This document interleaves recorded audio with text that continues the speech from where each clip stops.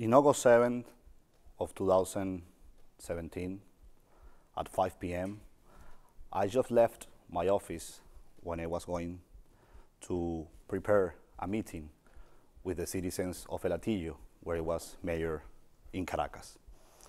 At that time, I had a phone call from my lawyer saying that the regime's Supreme Court had just announced at its Facebook page that I had an illegal and arbitrary trial in 40 hours.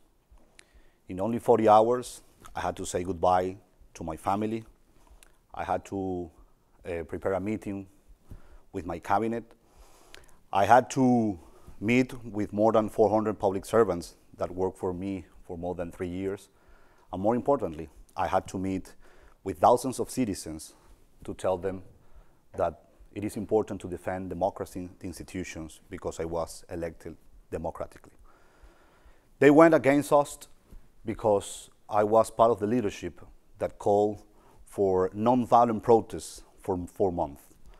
Those non-violent protests had clear goals.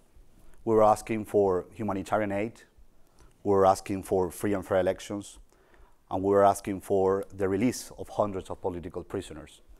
The regime also went against us because our local government was able to decrease kidnapping more than 80%, and we tackled corruption to the point that we were one of the top 3 transparent local governments in Venezuela according to international transparency.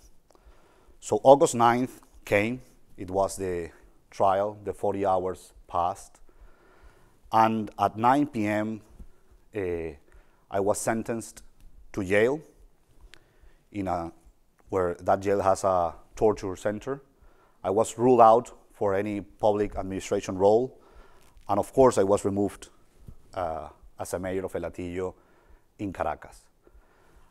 I knew that that was going to be the result because a few days before, 5 mayors happened the same. The illegal trial went on first against them. So I decided to go to clandestinity. The day after the trial, people went to rally to support me and reject what happened on that decision. 18 patrols of the regime, the secret police, with almost 40 men with large arms, went against that people asking for me. They also kidnapped my director of citizen security and extracted all the information from his phone, and he was seriously psychologically tortured asking for me. They didn't know where I was. I was in hiding. I spent 35 days in hiding. I read, I wrote, I prayed.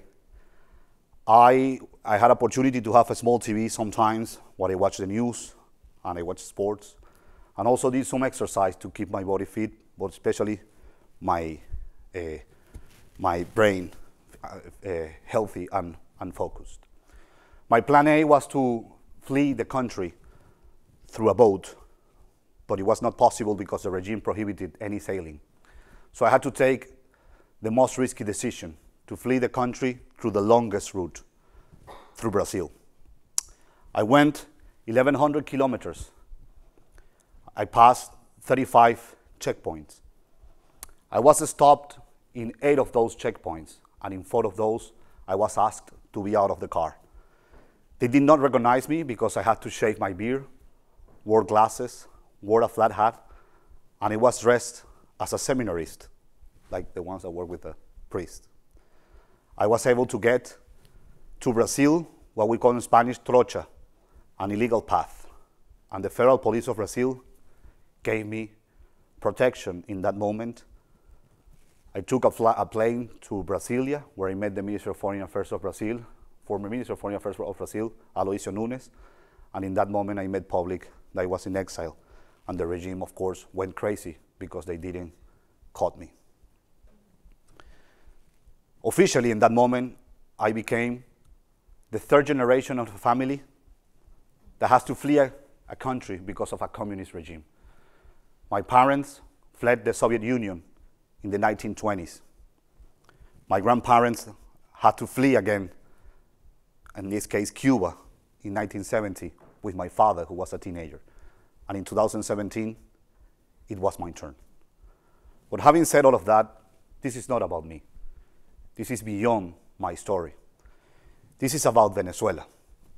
This is about 4 million people that have fled a country because of 10 million% of hyperinflation.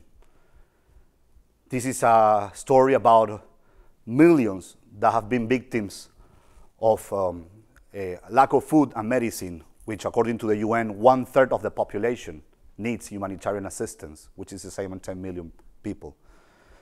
This is about human rights violations, where just the last years, according to the UN as well, more than 5,000 extrajudicial killings have happened in Venezuela. This is about our economy that used to be one of the best in the region and now is having 10 million% of hyperinflation. This is about people that wake up every day with no water, with no electricity. So Venezuela used to be one of the most stable democracies in the world for 4 decades, one of the most booming economies of Latin America and the Caribbean. And I am part of that generation that didn't know what was that.